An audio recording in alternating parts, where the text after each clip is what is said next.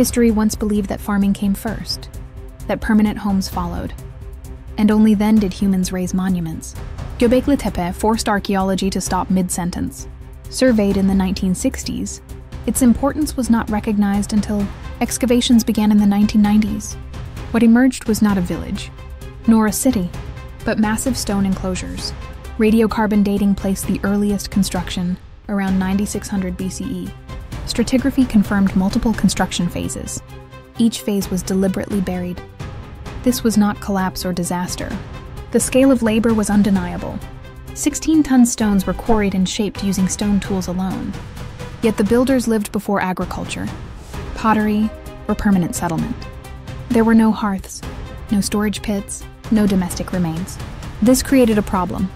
Monumental construction was not expected before farming. But the dates held. The layers were clear. Nearby sites show early cultivation, beginning after Göbekli Tepe was already in use.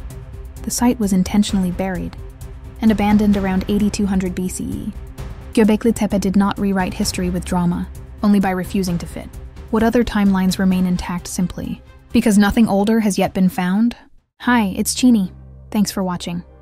Don't forget to like, follow, or subscribe to get notified when a new story drops. It's also the best way to support our channel.